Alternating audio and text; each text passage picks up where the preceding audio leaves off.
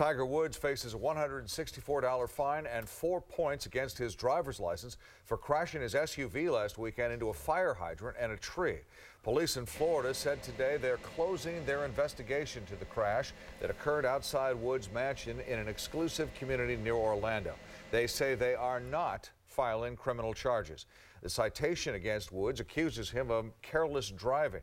Police would not comment on reports that a domestic dispute between Woods and his wife are what led to the crash.